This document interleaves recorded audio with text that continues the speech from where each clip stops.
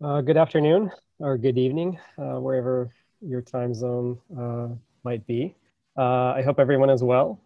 Thank you for joining us tonight. I'm going to handle the quick intro MC duties, and then we will begin our program.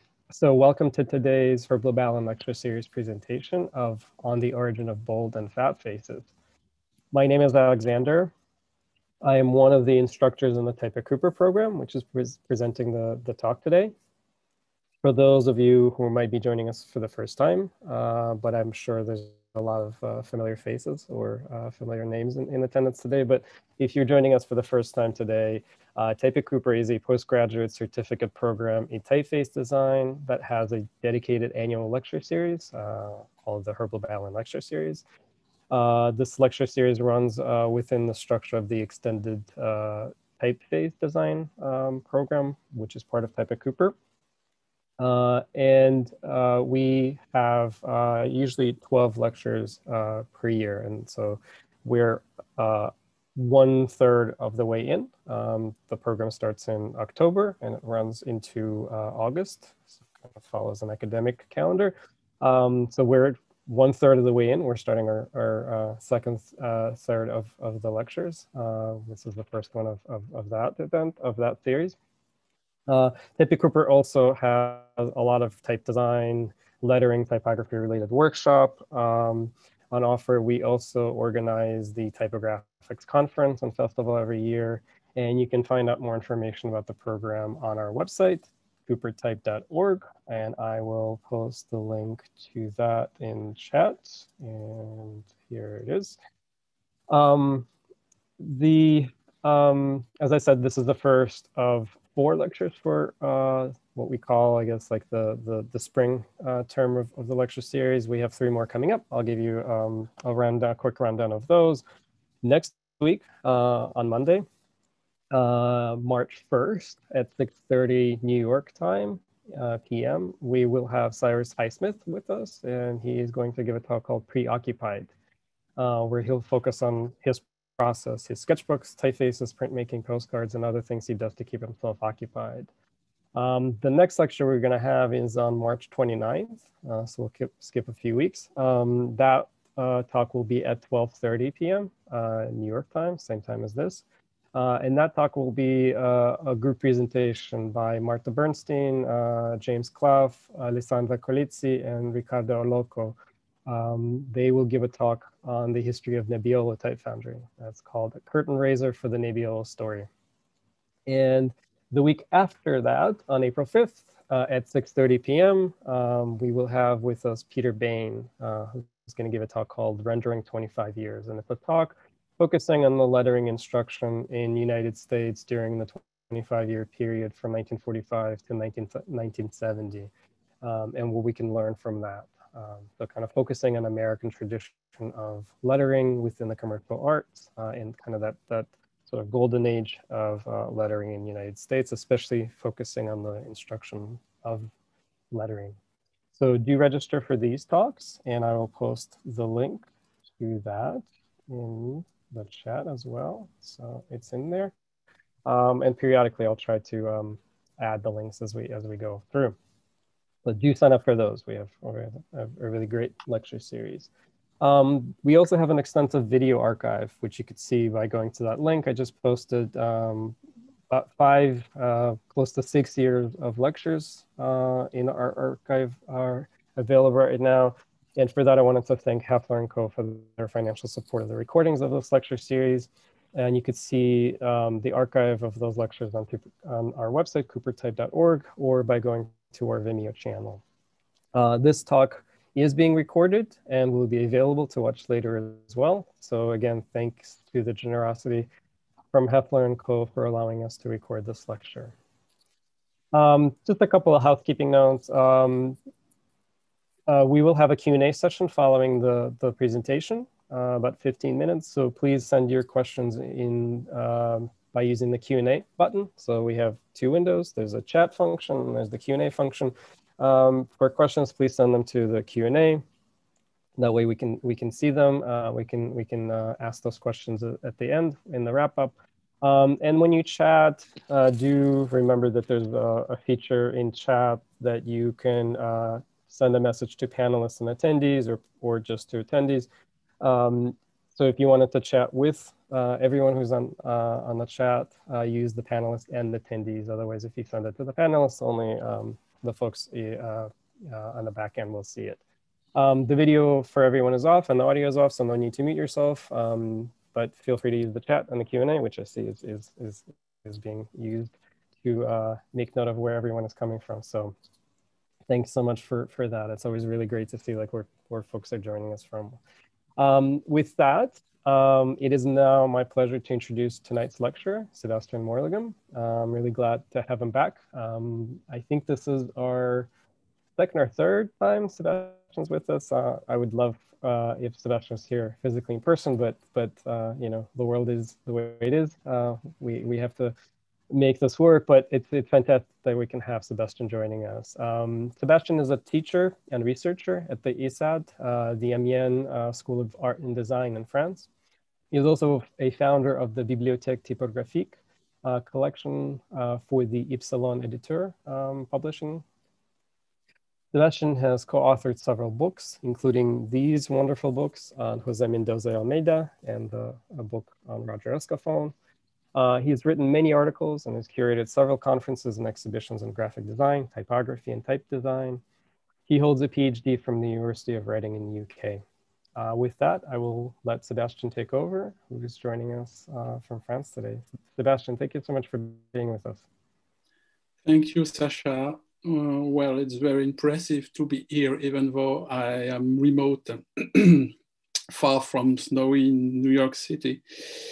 I can see that there are almost 500 people. That's very scary, my goodness. Well, I'd better start, I guess. So I'm going to share the screen. And I hope everything will be fine.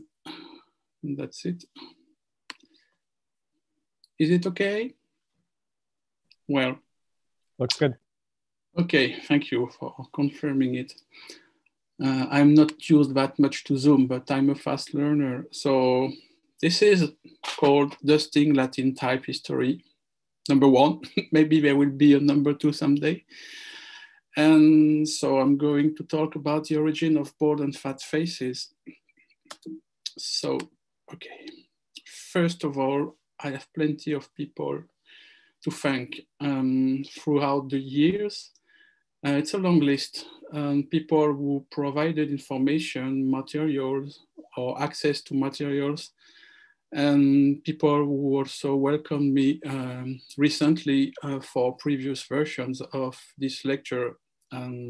So I have plenty to say, and I'm very, very grateful to have been able to carry on some of these researches, especially the work of Justin House and James Mosley.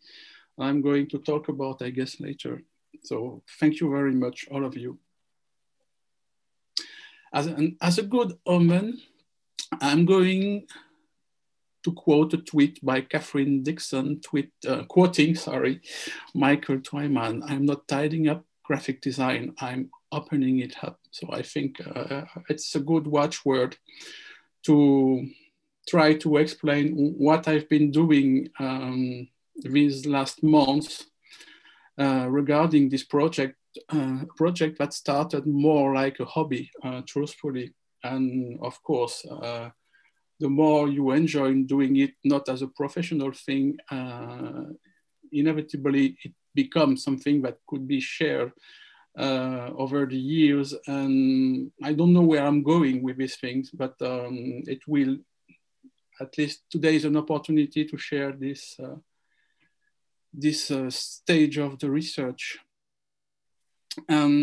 Actually, when I started researching the history of modern faces for a PhD I did in the University of Reading between 2010 and 2014, I got interested in bold and fat faces. And at first I thought it would be simply just a few paragraphs, and then it became a section of my thesis. And this is how really got interested in the origin and development of modern fat faces. And last year, I got an offer from Jérôme Knebusch of Poem Edition to make a small booklet. And I thought that this would be a good topic. So this is something that was published in May, I think. It's a small booklet, and it's mainly derived from the PhD section. And I thought I would be done with this. And then, of course, a few months later, I had to continue because Thomas Marchand asked me to give a talk for the Atelier National de Recherche Typographique. And then I had to work more. And then I thought it would be a good topic for Type at Cooper. And so here we are today. So I have plenty of things to share. I may forget some of these things. So I'm warming up slowly, and we will start now, I guess, seriously. These words are from Paul Barnes, and this is one of the most recent and I would say positive definition of the fat face. The fat face is a joyful expression of an idea to make something as bold as can be executed with real vigor and the utmost conviction. And what you see, this is a typeface called Eisenbart. And this is possibly one of the most recent incarnations of, I would say, the modern fat face, okay? So for many people, a fat face would be that. But a fat face might be a genre, but I would say it's also a state of mind, because it can also be something that is mainly derived from an original source, but is going elsewhere, like Margarita, typeface by Alejandro Lo Celso. And so it looks like, of course, I would say a historical typeface, but this is something else, still contemporary. But for other people nowadays, a fat face can be this, The Wonderful Zroy by Daria Petrova. So, I mean, the quote of Paul Barnes, of course, is still matching with I would say, the typeface that I chose. And I could have chosen more typefaces made very recently. So a fat face can be a lot of things.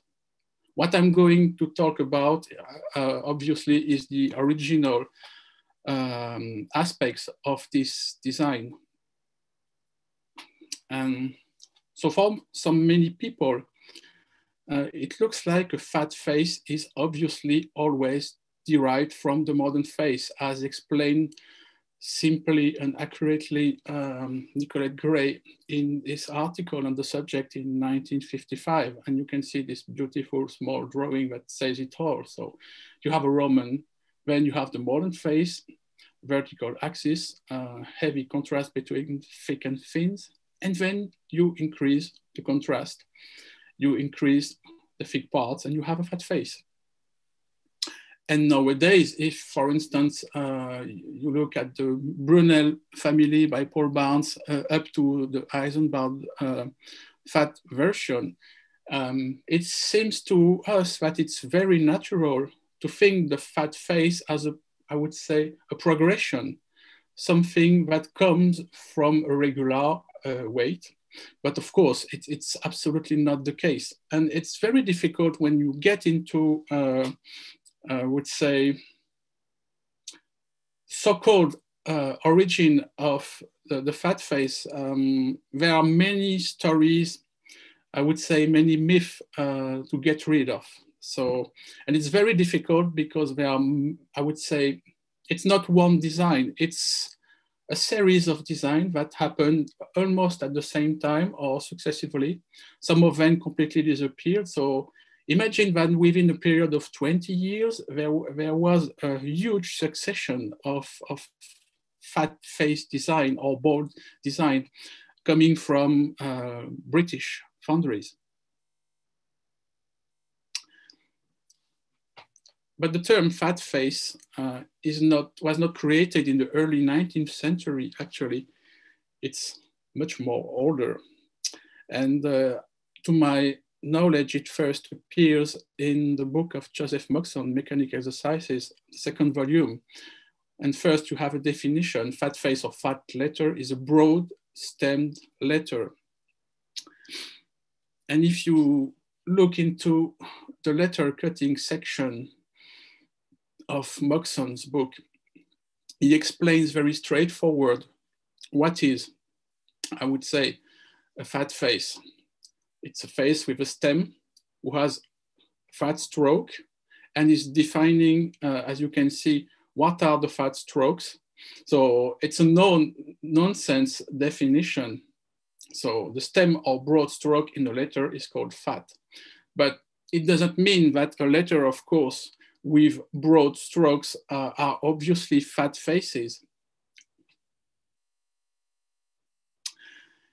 And Robert Fawn is still nowadays credited as being the inventor of the fat face. So I would say it's partly true.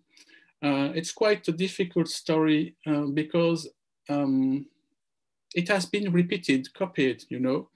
And even today in some recent books, you will be able to read that Robert Fawn created the fat face. So the earliest mention crediting Fawn with this invention is dated around 1817 by William Savage. So what he says, he has been principally instrumental in the revolution that has taken place in posting bills by the introduction of fat types. And Savage is followed a few years later by Thomas Curson Hansard, both were printers, saying the extremely bold and fat letter, now prevalent in job printing, owes in its introduction principally to Mr. Fawn, a spirited and successful letter founder recently deceased. And towards the end of the 19th century, Talbot Baines Reed, who was the son of Charles Reed, who bought the Fan Street Foundry, that is the foundry created by Robert Fawn, Talbot Baines Reed gave a talk, and when he was addressing the fat face, this is what he said: the New Roman was barely established as the prevailing fashion when a vulgar taste for fatter faces asserted itself. The demand was promptly responded to by the founders of the day, Robert Fawn leading the way. Others outstripped him in the race, and about 1820, or rather before, a face like that, before you, he was giving a talk, so he was showing an example, was both fashionable and popular for certain works. So this is how Fawn, during the 19th century, was considered the man who made it, basically, but not only him. So I want to show you a bit of context. London, England, Great Britain, in the last decades of the 18th century was witnessing the gradual increase of posters, placards, public notices. And also there was a progressive shift in shop fronts, building fronts, between, I would say, pictorial signs and scriptural signs. So what is interesting is to imagine how this society and a city like London was witnessing this change and having more and more information in the streets. So of course, as you can see here on this building, the old Opera House, you have both posters announcing events and the sign of Rigaud's Fencing Academy. So you have the cohabitation of printed matter and sign painting. And imagine this buzzing atmosphere, streets full of painted signs still, of course, but the increase of written lettered signs as well, and things that were on buildings, but also that were moving like on stage coaches. So there's a lot of, I would say, examples to try to locate as much as possible. So one can mainly rely on engravers, caricaturists, all these people who, I would say, documented, and sometimes with much accuracy, what was happening in the city life. And especially, I like very much this etching by Thomas Rawlinson. It's a sign painter's workshop, as you can see. So here you have the team of people preparing the pots, the pencils, and then on the right you have one sign painter. It's a very great image because you can see accurately how he's working. So we are in around 1790, and I take it as an example of the increasing presence of information in the streets. So information, textual information that is made by hand, hand-painted, and also printed with types. So a few words about Robert Fawn. Born in 1753, he was an apprentice in the foundry of Thomas Cottrell. Very likely in the 1770s when this specimen was published. How can I call that? The type scene at this time in England and in London was dominated, of course, by the Caslon family. And Thomas Cottrell was an ex-employee of the foundry of William Caslon II. And he set up his foundry in the 1760s. And he was credited to design placard letters. That is, as you can see, big letters for posters, public notices. And at this time, such letters were made with just a few techniques. Basically, it was very hard to cast letter that size with the traditional method. So, of course, it was possible to use sound casting, which means that you would engrave your letters and then cast them in sand. But of course, it was quite tedious because you could only use the sand mold once, okay? And there were also several techniques using brass and plates to cut letters. I will come back later on the subject. But there was an increasing need for such big types. And the Caslon foundry, William II and III, in the 1770s, 1780s, they had a huge range of big type, the biggest size being 19-line pica, as you can see on this broadsheet specimen. So the foundry specialized as well on these large letters. And without a doubt, I would say that the best stuff was coming from the Caslon foundry at the time. Sebastian, can I interrupt you for 1 second? The slides look a little bit fuzzy. Do you mind checking, like without quitting anything, if you go to the 3 dots at the top of the Zoom panel and go to the options, there's a setting to optimize for video. It is already optimized. It is. If you uncheck it, sometimes it actually is strangely Zoom does it the other way. Let's see if it will get. Now? Is it better? Should I carry on like this or? Okay. That looks better, yes. Okay. Yeah, thank you so much. Sorry for the interruption. Okay.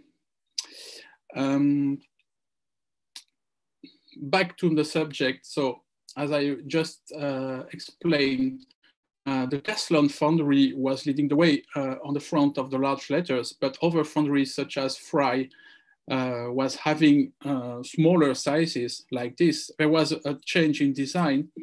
And another example coming from the foundry of the ex-foundry, the later British foundry, sorry, of the Stephensons. These types were cut by Richard Austin and probably cast in sand.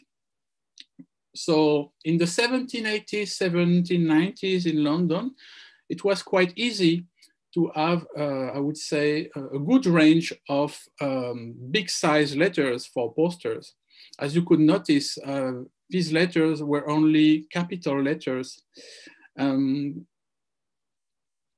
So Robert Fawn.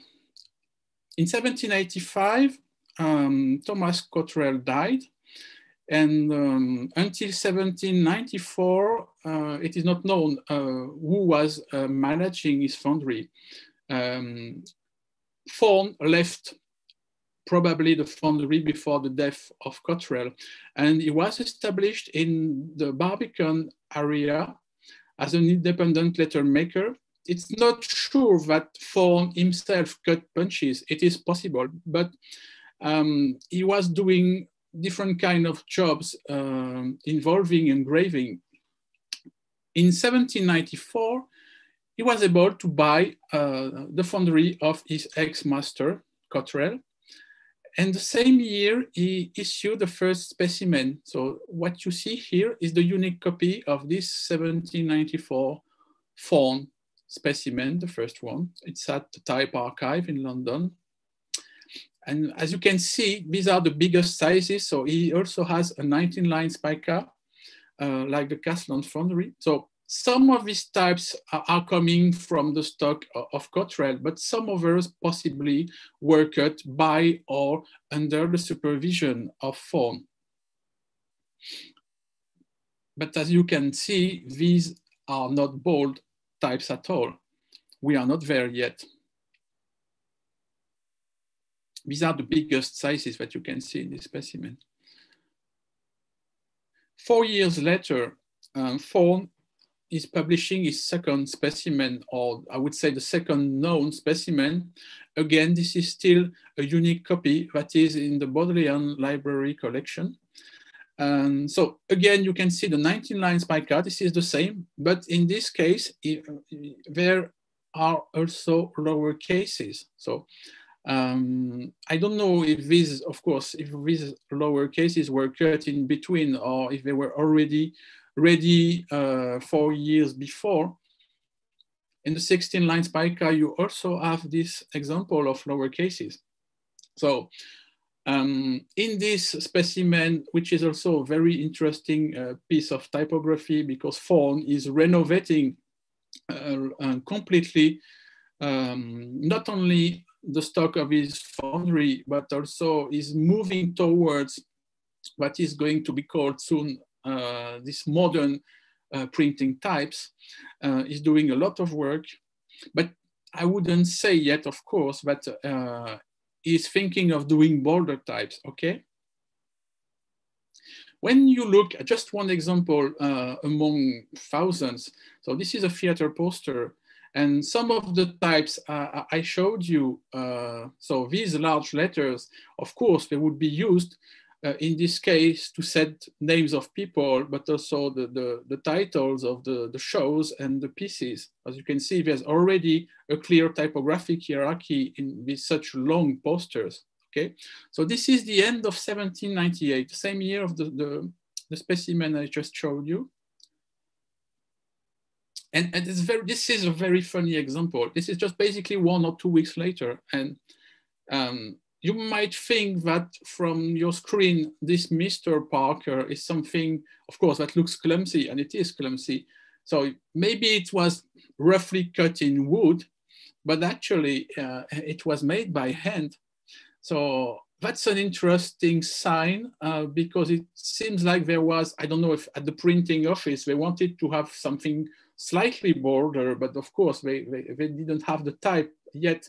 And someone simply roughly made it by hand. So it's the only copy, of course, I know. And I haven't found similar example yet, but I hope to find more in the future. But you can see that there's a need for visual appeal, for something that just gets more attraction here. But you can also get more attraction, of course, if you would cut in reverse a title or a name with a woodcut in other posters, like in these examples. There's a mix of printing type, metal type. There are some made to measure wood type, but also these huge pieces of woodcuts that would be inserted in the composition. And this is a practice that lasts in the early decades of the 19th century. So it's another way to attract people in the streets. So fawn. Okay, fawn is a scapegoat, according to a few people who wrote in the 20th century, early 20th century. So Updike saying is that is responsible for the vilest form of type invented up to that time. Fawn specimen book of improved types of 1803 should be looked at as a warning of what fashion can make men do. And he was followed by Morrison a few years later. Fawn's fat grotesque was the first original English design to make an impression abroad. With fawn was produced a letter during 1803, which was a novelty, distinct and dreadful. Well, this is Morrison, and Morrison most of the time is rubbish about historical things. So this is the boldest type that you can find is 1803 specimen, the third specimen of fawn at Simbright Library. Again, a unique copy. How shocking. So there's a huge confusion that was made by Updike and Morrison.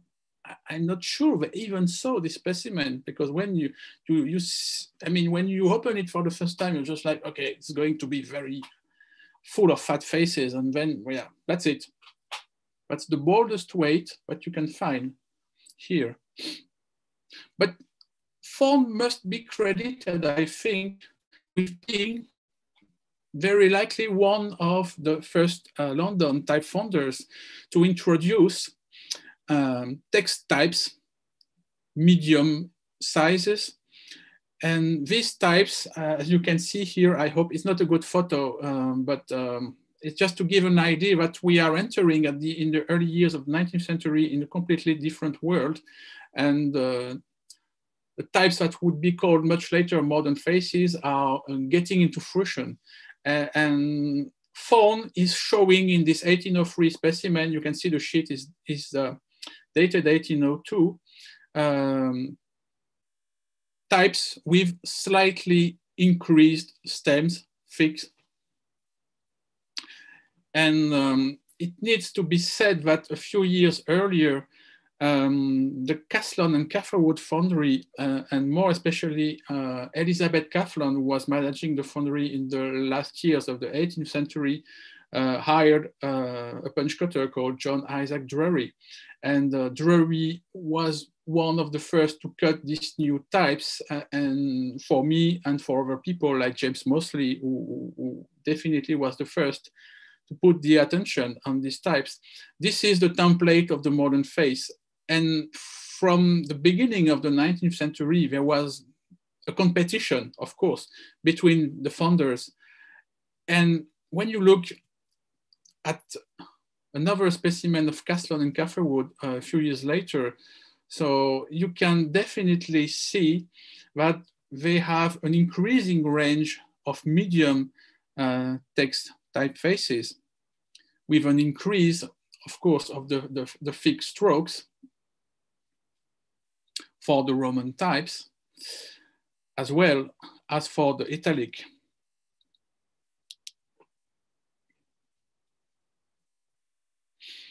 So I'm not going to talk today that much about the text sizes with increased weight.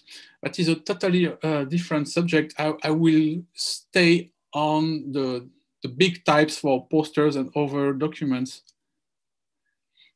So very quickly, I would say around 1805, 1806, you can see the development of these medium, big sizes. And lottery notices, for instance, and lottery bills are beginning to use these new types. So a lot of work is made with metal types, but somehow, and this is very puzzling when you begin to see early evidences, again, fatter types were made, not by type, I would say, metal types, but cut in wood. So this is one of the earliest examples. It is dated December 1805, and it's coming from the lottery company of Thomas Bish, a man who is credited with many, I would say, actions, aggressive publicity, advertising in the streets.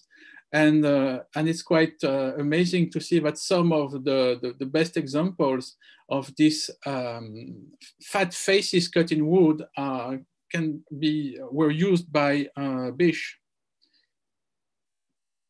But one has to remember that in these years, in 1805, a lot of things were happening in the streets and sign paintings. And also, I think we should credit more a lot of unknown woodcutters. And when you discover this amazing piece of article that was actually discovered by Justin House more than 15 years ago at the British Library, and it was reproduced by James Mosley on his blog online. So this is amazing that this is an article complaining about I would say, the increasing appearance on shop fronts of these fake antique sans serif letterforms. But what I like in this article is that the only way, I would say, to translate, to show these signs is by using woodcuts. So there was a lot of things happening alongside the type founding business. That's the idea. But things happened, of course, during the second part of the first decade of the 19th century. So this is a precious specimen that was not published by a foundry, but by a printer, Harris, in Liverpool. So far, I don't know where he could purchase these big types, but he was one of the first in 1807 to collect and to show such examples. So he's not showing types by size, but he's showing them by number. And I like very much the way in the foreword of this specimen he's talking about that, saying, I hope also that I have been not unsuccessful, in the selection of my other fonts, and that the larger sorts will be found to present a broad and bold display, indispensable in the kind of printing for which they are intended. Things are neat and clear here. As you can see, the words that are used to set mail, coach, it looks like some of these letter forms were used to advertise the travels for the stage coaches, sorry. But you can see here that, of course, we are moving into a specific direction, that the weight, the general weight of these letters, capital, lower cases, is increasing. It's a specific design direction. And in another copy of this specimen, I could even find extra sheets. I'm not sure they were made around 1807. Maybe they were made shortly afterwards and added in the specimen. I didn't see the original object. But then you can see that things were really getting bolder for this kind of use. So between 1805 and 1810, this is when things happen. And we can see this same kind of design in these folded sheets in the specimen of Fry and Steele from 1808. So we are around the same time. Same words, more or less, bath, coach. This example that I'm showing you as well, this 12 points, that was commented by Nicolette Gray in 1938. It's saying, so it's very interesting how she's taking this design, saying in this letter of Fry, the process seems to have reached a norm. So she's talking about the process, something that had an origin, and then that is reaching this norm. It is a superb wide, generous letter, magnificently Roman, but with a good deal less of order and more of pomp than Trajan's classic. It is a letter which falls into no category. in the process of fattening, Cottrell's ordinary 18th century capital has changed. The modeling has been exaggerated and the shading become uniformly vertical, and the forms of the letters have grown softer and rounder. Yet it is not a modern face, for the shading is quite gradual and the bracketing very full. Nor are the thick strokes thick enough, nor are the thin strokes thin enough for it to be a fat face. Okay, judgment was done. But one can ask if Cottrell's letters that were very different in terms of design could have been the origin. I would say that some of the example I showed you, and especially maybe some of the letters of Thorn, may have influenced this direction, this new norm, or maybe it's coming from someone else, another foundry.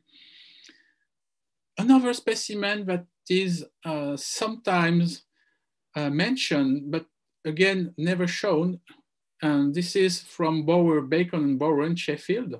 So not everything was happening in London, of course. And you can see in this specimen, again, I guess it's the only copy still in the type archive, how clear or how neat are these big sizes. So we have from 16 Roman to 19 line spica italic,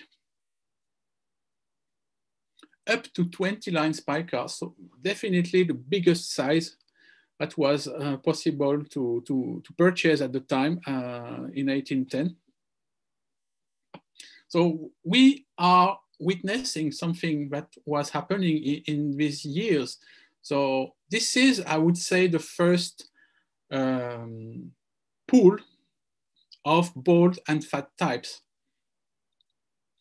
There is also this great example that is approximately 24 line spica big, made to measure, definitely, wood letters, a great piece of type and great piece of graphic design. So something that was found, I guess, by Michael Twyman, and it's in the Bodleian Library. And so, as you can see, when there was a need for bigger size, it was not a problem to cut them on purpose, like in this example, and I'm pretty sure there are other examples to find. Back to Thorn, okay? We are not done with him. 1810, the fourth known specimen. This one, again, is a unique copy in a private collection in London. So this is the stuff that Thorn was doing in the previous years. So something that now looks quite familiar for you. The biggest size in this specimen is this 16 line spica in capital and in lower cases. So this is an interesting object because it is really a mixed bag of old things coming from 1798 and 1803, and these new designs. There are not so many big sizes, but you can see that we are in the same direction of the previous examples. But the consistency is quite shaky. As you can see, there are many differences from one weight to another.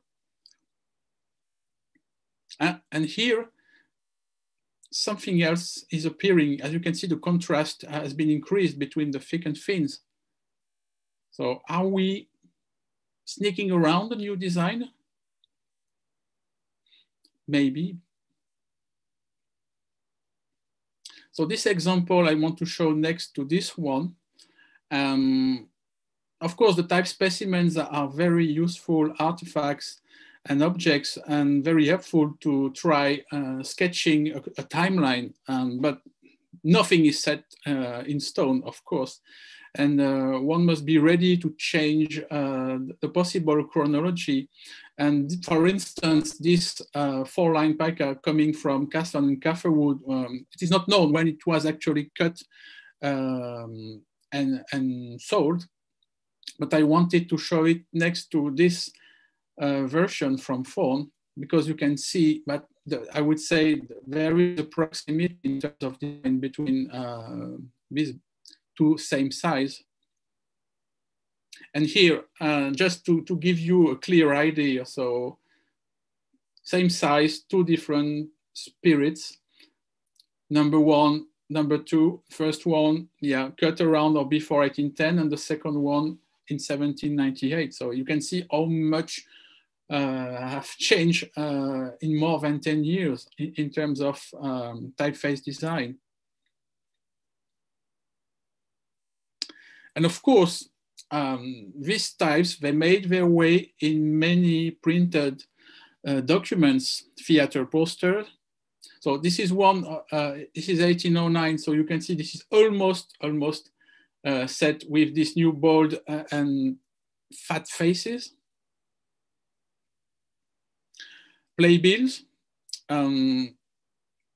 Researching playbills is a hell of a task because you have tens of thousands of examples, and nowadays many documents are online, and it's very difficult to accurately assess the introduction of these types, because one theater in London, for instance, would work with a printer, possibly having an agreement with one of the founders, and then also possibly willing to be up to date with the introduction of these new types. But then you can see that the hierarchy of the typography is changing very quickly between the use of these different weights in different sizes, using capital and lower cases. Okay, so we have another player getting into the game, William Caslon Jr. or William Caslon IV. So the grandson of William Caslon, who began to manage the foundry of his father around 1807. And around 1810, he published a notice about an invention that he took credit for, which is called sans-pareil matrices. So I'm going to quote James Mosley himself because it's much better to explain what is a sans-pareil matrices. It's from an article of James called Sans-pareil matrices, published in Matrix in 2003. In a sans-pareil matrix, the shape of the letter was cut or pierced through a plate of copper or brass in the manner of a stencil, and another plate was attached to make the face of the letter. The principle is simple, but in practice, the making of the matrices called for great skill. All the counters in letters like A and B, capital and lower cases, had to be made as isolated shapes and reverted to the face plate. Moreover, the profile of each letter had to be sloped, as it is in the matrix struck with a punch, so that the cast type would separate readily. And each part had to be made with such precision that no metal could penetrate between the two plates and spoil the outline of the face of the type. So this is apparently a new process that was introduced by William Caslon IV, but there are accounts that are not, I would say, not firm enough in the late 1770s, 80s, that such similar processes were used already to cast big types. So here are some examples of these early sans-pareil types from William Caslon. As you can see, there's something that is very crispy, sharpy, neat in these early examples. So we are moving at the beginning of the 1810s into a new direction on the front of bold and fat faces. So this specimen again is another unique copy in the type archive. And it's quite delightful to be able to find examples again of posters, and in this case, fully using different sizes and designs of bold and fat faces. So yeah, I mean, I wouldn't say it was a fashion, but somehow printers were definitely aware of this quick change in the design of types. And in 1814, Robert Thorne published his latest known specimen. So again, it's another rare document. And you can see it's a damaged document, but it's a precious one. And the cover is using several weights of his own types. So we are definitely here with fat faces. So again, it's a document that is interesting because it's showing different designs together. So 24 lines pica. So this is one of the biggest types produced at the time. So as if it was a competition between founders. So it's not known if these were made using the sound casting process or another process with brass plates. You can see figures. And this example, you can see it said cast in mold and matrices, meaning that Thorne used the process of William Caslon IV, because very quickly other founders decided it would be more easy to use this sans-pareil process. But in the term sans-pareil is credited with William Caslon IV, but in other foundries you would find this phrasing cast in mold and matrices. And here again to see how fast designs were evolving. So this is again a 10-line spica, number 1. Why there's number 1? Here is the same weight 4 years before what I showed you previously, just to give you an idea. Okay, so things are getting more thicker. And there's a number 2, and you can see that the design is something else. So around this date, I would say around the middle of the decade, we are getting into fatter faces. And the contrast is even more huge between the thick and thins. And for many decades, the most known specimen that one could see was a specimen by the foundry of Vincent Figgins from 1815. There was in the 1960s a facsimile published by Berthold Wolp. So this is a good, easy reference to find.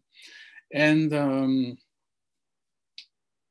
so it was possible to, how can I say, to believe that Figgins was a forerunner on the front of these new faces. So Figgins, as you can see, cast in mold in matrices would use the sans-pareil process. And here are some examples of these large sizes. And you can see from 10 to 9 lines pica, the design looks the same, but it doesn't have, I would say, a maximal consistency. And again, when it's really incredible to see these bigger, fatter types in use in posters. So this is one of the best examples from the same period that one can find.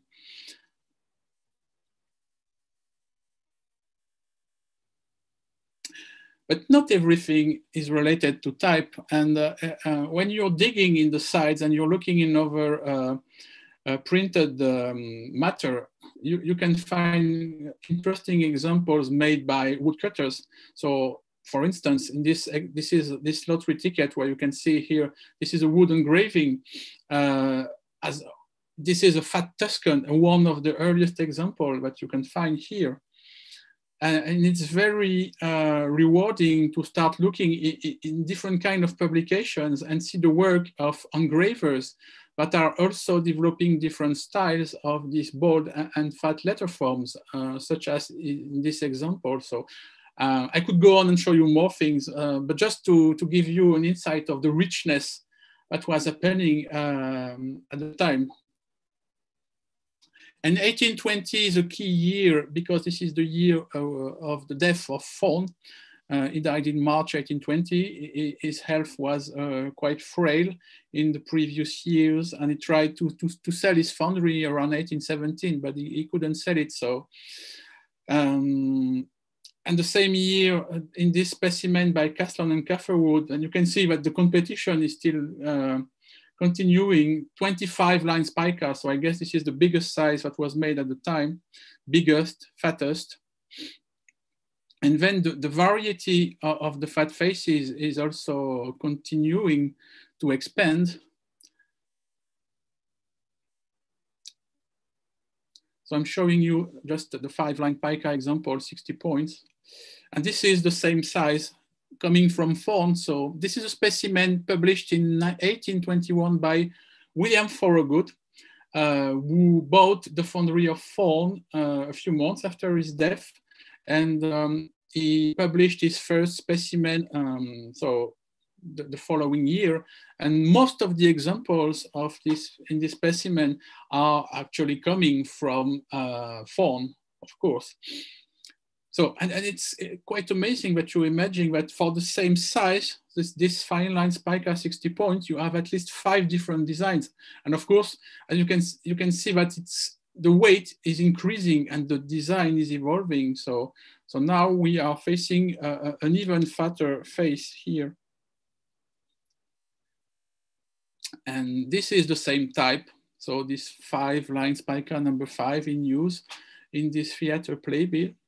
So it's a hell of a work to try to cross-reference the types shown in the specimens and the types used in all these documents. So there's a lot of work for many people.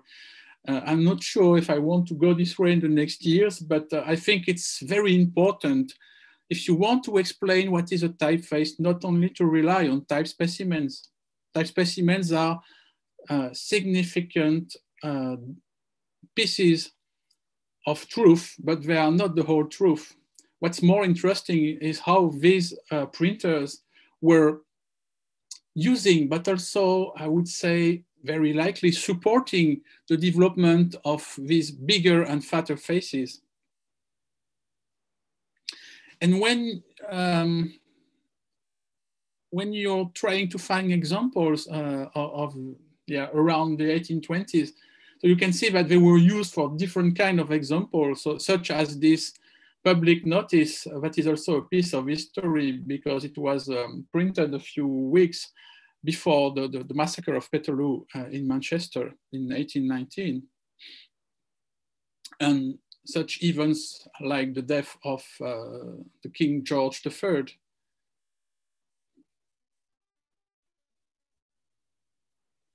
Or a handbill advertising this new established patriotic cheap bread, etc. So there are plenty of examples starting in the 1820s, and basically typefaces were here for good, but they were not the only faces of attraction, if I could put it like this, simply because in between, in the beginning of the 1810s, there was another bigger, fatter design that appeared, the so-called antique. And you can see here in this example that the Nigel, how it is more powerful already in terms of weight and size than the fat faces, the modern fat faces. And it's very funny to see this text in this Spiggin specimen in 1823. The increased fatness in job letter is an improvement, but is it not in many instances carried to an extreme? How far can too far go? What is for me also very, very interesting is to find examples of the transformation of daily life in British cities and in London mainly, as documented by the German-born artist George Schaff, for example, one of the best graphic witnesses of this time. So as you can see, these people sign posters, sticking bills on the walls, and already the huge competition happening in terms of size, in terms of styles here. And in the collections of the British Museum, you have wonderful pencil drawings of Scharf, such as this example. So it's difficult to assess the accuracy of his drawings, because when you see this, you can notice that some lines are definitely Tuscans, fat faces, but some looks like sans serif, for instance. And there's this wonderful building, the London Letter Manufactory, a building that, this is the only image, of course, the only document showing this manufactory. And I did a bit of research and I have to carry on. But it seems like in the following decade, it was still going on under another name, and they were still doing porcelain letters for shop fronts. But look at that, look at the differences in terms of design. And this is one of the examples where Scharf is very accurate with the designs of the letter forms. But not all information is meant to stay fixed on walls. And of course, you would have this bored men traveling around the streets with information. So for lottery, for instance, or here, as you can see on the right of this lithograph, and you have this man carrying a picket board, and you cannot, maybe you can read the name Bish again, still active on the front of the lottery. So information would be meant to stay, but also meant to travel by men, by foot, I would say. And in the 1830s, in between, fat faces would continue to be designed, not especially in the large sizes, but more in the small sizes. So I'm not going to talk about it today because we could spend 1 hour, and I'm pretty sure that you must be tired already. But of course, the 1830s is the decade of the rise of the sans serif in the Great Britain. Sans serif, grotesque, depending on which foundry, sans serif being the term used by Figgins.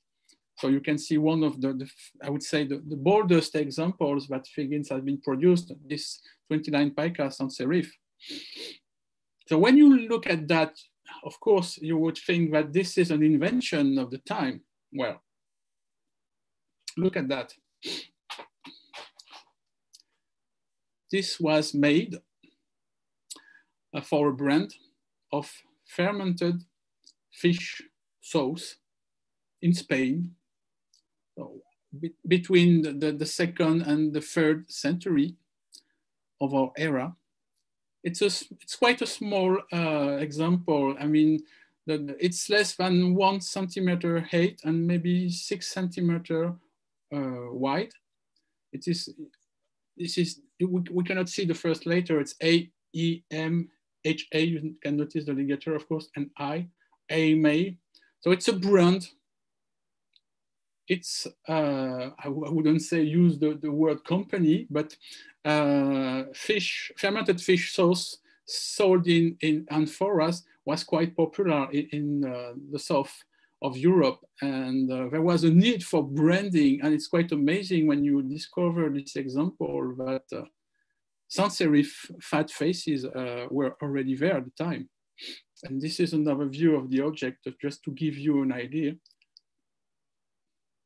I'm pretty sure there are other examples, and it's just the tip of the iceberg, but this is something that I discovered very recently. So that puts perspective, you know, and not everything was invented in the 19th century or the 20th century or the 20th century.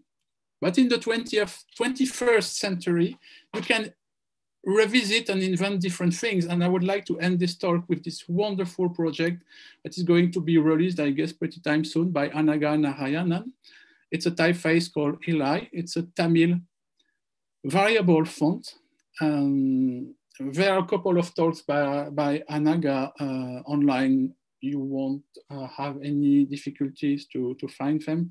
And I really want you to look at this wonderful project because it puts a different perspective on what is bold and fat faces. And especially, of course, as you can understand, but it's not something that is only related to Latin typography. And I could tell you about the etymologies, for instance, and calligraphic writing systems from the 17th, 18th century Japan. So this research is now making me thinking about a much wider investigation, not only Latin, but other scripts.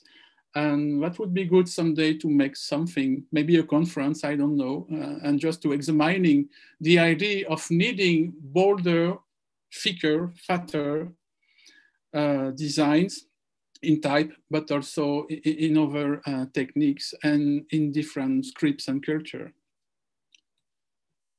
Thank you. 1 hour.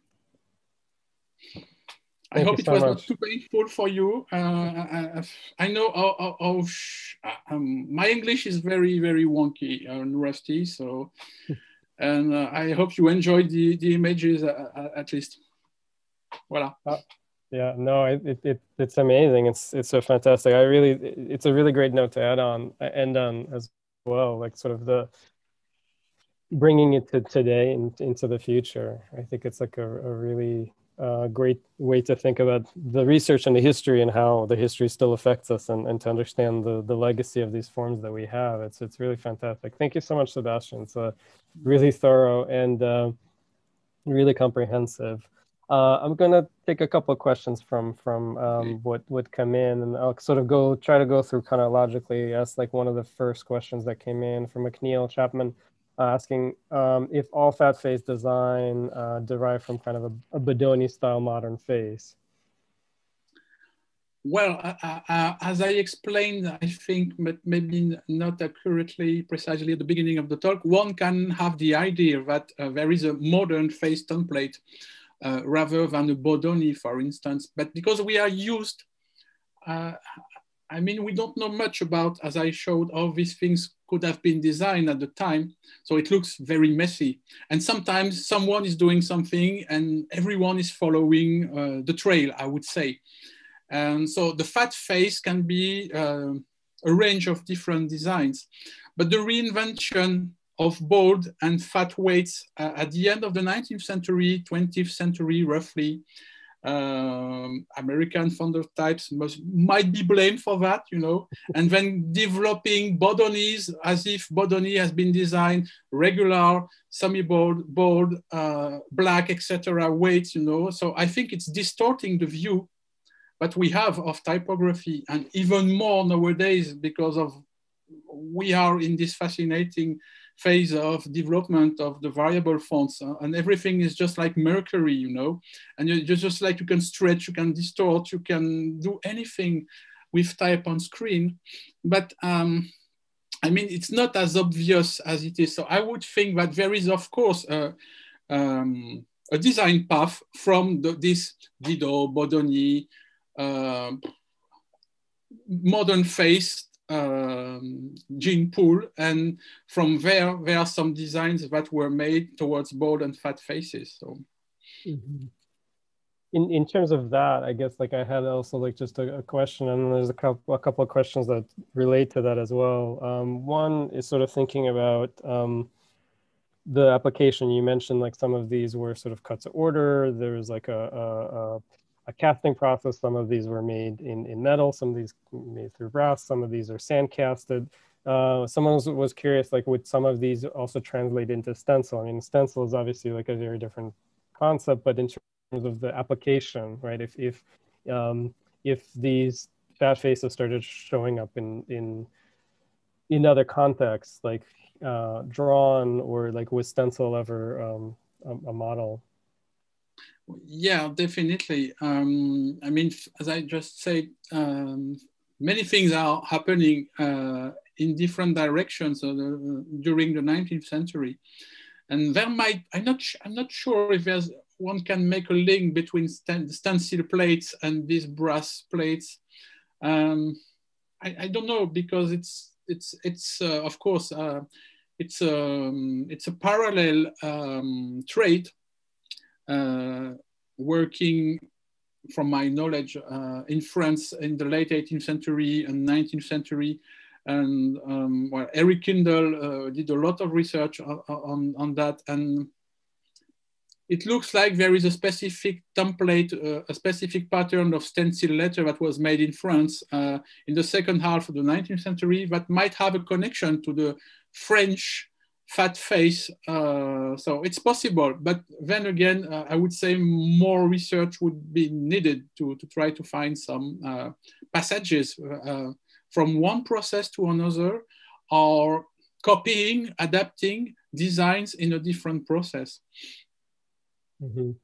And then in terms of, I guess, like the question I had in sort of looking at the history is in terms of copying and how close, you know, like a foundry comes out with a slightly different style, how quickly was it disseminated, and how, I mean, it's in the public eye, and so these specimens are created, but how close are these copies being made, you know, in terms of piracy or not piracy? Like, I'm sure it's all very murky, but have you come across things that like are very identical? Well, I just briefly showed you these two examples between Fawn and Caslon and Catherwood, these four lines. They're quite close. But the funny thing is that all these founders, you know, they had an association. I don't know if you were aware of that. So, and it was called the London Master Letters.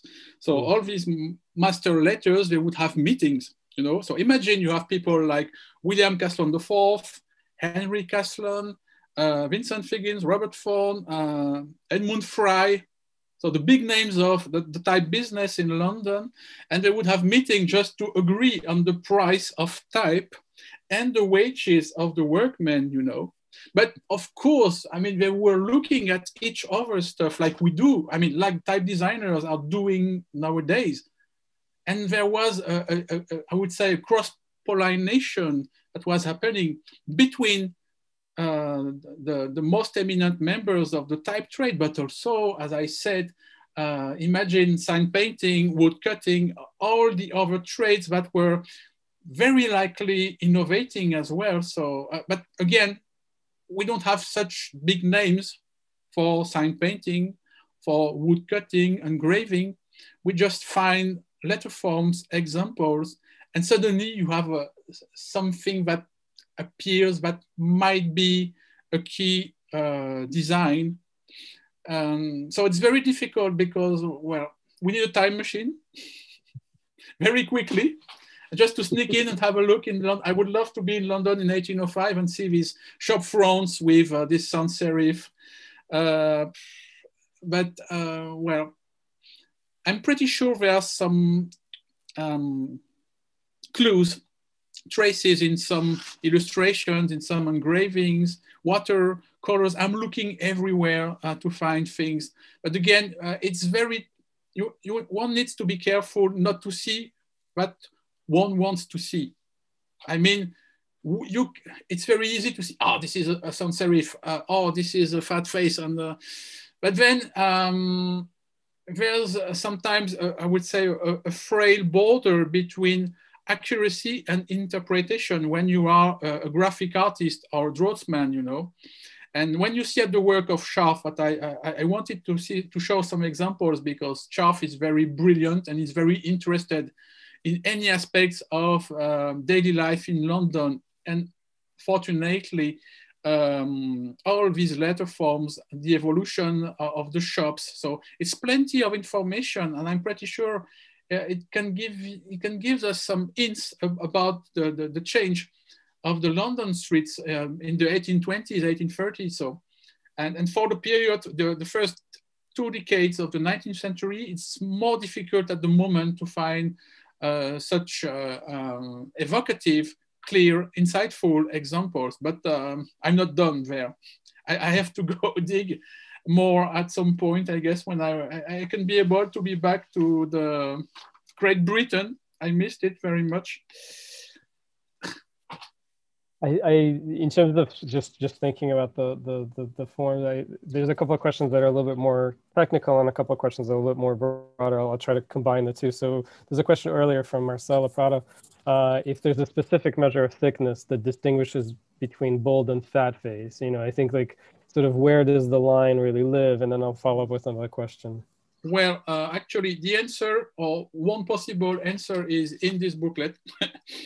I mean, when I did my research for the PhD, I got this, can I say, my colleague Jacques-André told me about Peter Caro's K coefficient to measure the weight of a typeface. So this is something that is still not well known, but I was very much interested in using this as Peter Caro somehow sketched it, and my colleague Jacques-André used it in one of his books to define, I would say, the gradation from ultralight to fat or black. So when you measure the stems of a letter, capital or lowercase, then it can give you an insight about the degree of fatness. For instance, according to this chart, fat faces, black faces begin at 33 point value of K. But you have to go into this to understand. It's very easy. So it's an indication, you know, but of course it's quite subjective to figure out when the bold is a bold or strong bold, or we are into a real fat face. So a fat face is a design, but also it's a way of designing an impactful letter, but people might agree or not agree on what is a fat face again. But it's possible to measure it, I would say. Mm-hmm. For those who are interested, I posted the link to that booklet at the Poem Editions. I don't want to make aggressive advertising, even if some aspects of the talk are quite related to that. But if you want to know more and to understand about this, just get into it, and that's it. And then there's another technical question in terms of from Sarah Soskolny asked. She said, talk to us about bracketing. It seems like there's a clear shift away from softer, more curved serifs to strict hairlines and triangles in the progression of those fat faces. Do you feel like any one founder was the source of this, or did it happen organically? Well, it's not clear yet. I wouldn't say that it's... We are still needing more clues before asserting that things happen that way. I mean, it might be possible to really sketch again a provisional chronology, but I think, as always, more research is needed. And I'm pretty sure there are other things that will appear in the future, or things that are dormant somewhere. So. And if institutions are able to digitize more and more documents, not only type specimens, and I really want to help in the future to make some of the things that I showed you today, these unique examples of type specimens being digitized so they can be shared to a wider community. Because for many years, I was reading about these documents, you know, just like this, as I said, this myth about the 1803 form specimen, just like where the bad stuff is beginning, according to Updike and Morrison. And then when you finally can go to Simbride and you can look at these things, and then bam, no, the fat faces are not coming here. Absolutely not. Mm-hmm. There's a couple of questions. I think that it makes sense to combine them in terms of the kind of the inherent Britishness in a way of the fat face. But you know, and you talked about like the it shows up in the United States, of course, like the ATF and other founders picked up like the style of fat faces. But is it as advanced and prevalent in other places like France and in Italy at the time? How popular did fat faces become in other places? It's another investigation, I would say. I mean, I hesitated to show other examples from other countries, especially French stuff, obviously. And after the end of the Napoleonic Wars, bold and fat faces, they began to appear in France, and especially at the Royal Printing Office.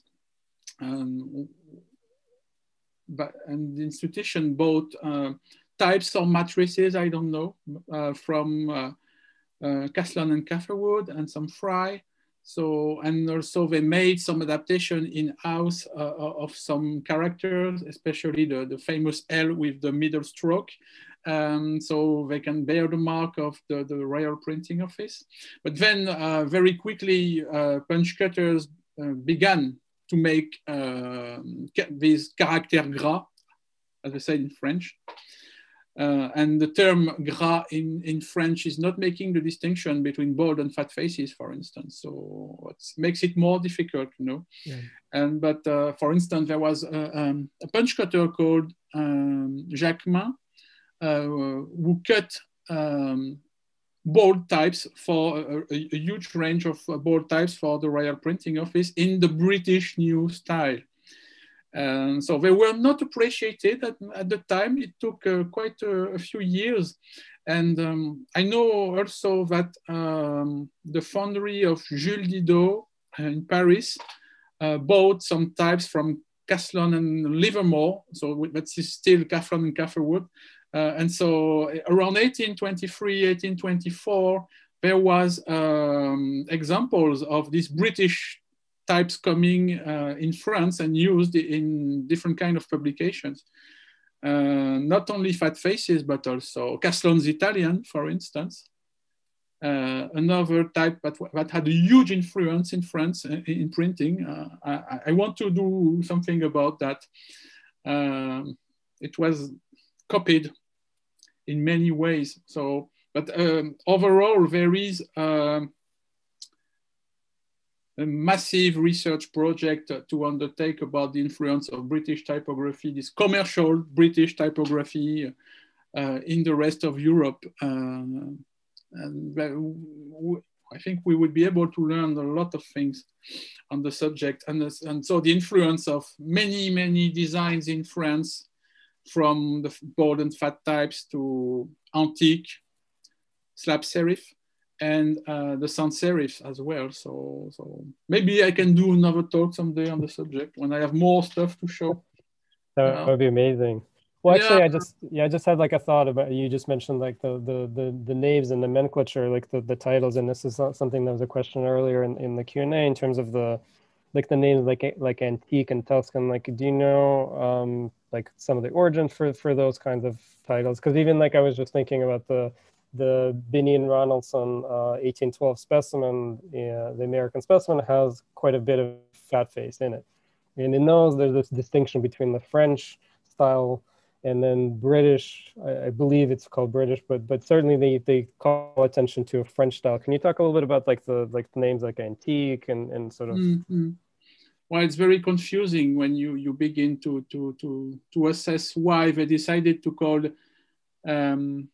Egyptian, that was a name for, I mean, I don't remember which, I think Fawn, for instance, used Egyptian for the slab serifs, and Caslon and Catherwood used antique, and Figgins used antique. In France, it's the opposite. Egyptian are the slab serif overall, and antique, the term I think is first appearing around 1838 in France to designate the sans serif. Antique, yeah, it's for any kind of sans serif, and I would say some of the types that would be cut in France in the 1830s were made for inscriptional studies, studying Latin inscriptions, for instance. So they would cut.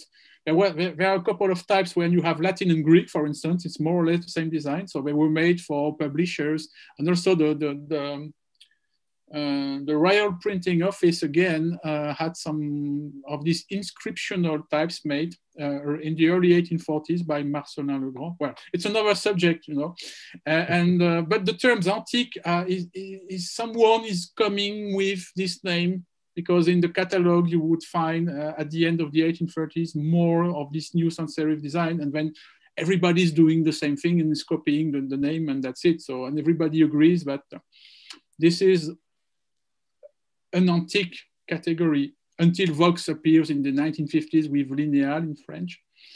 But in sign painting, for instance, it's the opposite again. Sign painters in France would use the word Egyptienne for the sans serif, you know, so then it's a mess, like life.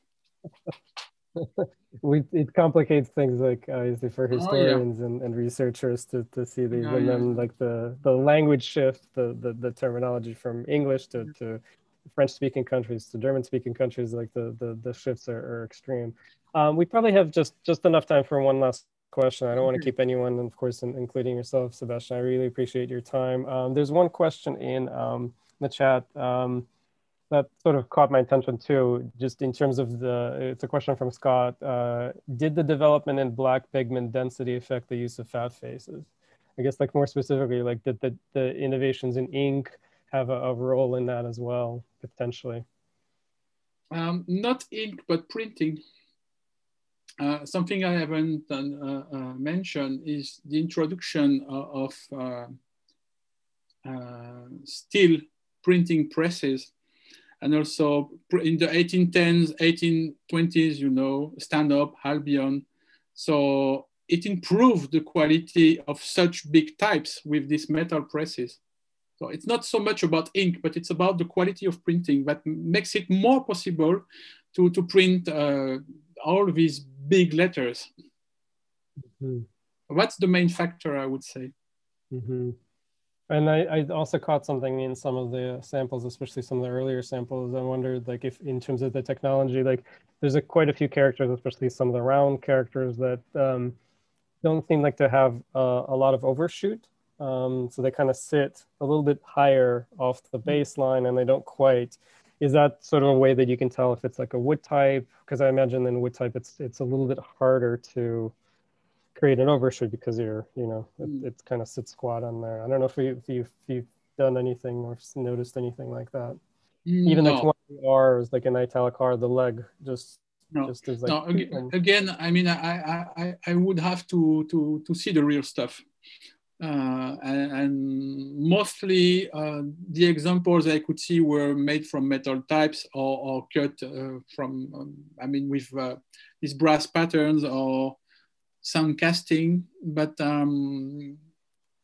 I have a lot of research to do and to see the physical objects. Okay, one of the benefits of the pandemic, if there's one benefit, is that I had lots of time to look and dig into many online collections. So I found images of this document, and I hope to be back soon in some of these libraries and collections to see the real objects. So then I can have more information about some examples. So yeah, well, this is something I'm planning to do not soon, because I'm going to put this thing to rest, because now I'm going to, if everything goes well, I'm about to start working on a couple of books. So it's going to keep me busy for the next couple of years. So.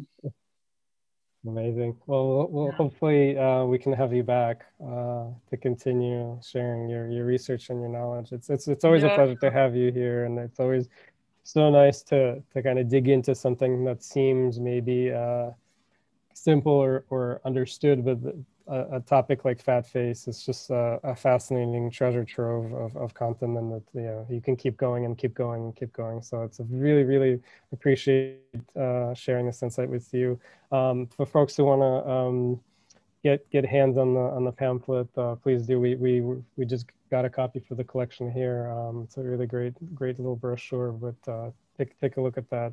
Self-promotion is especially in this case, is very well deserved. Sébastien is a fantastic writer and a researcher. So thank you everyone for joining.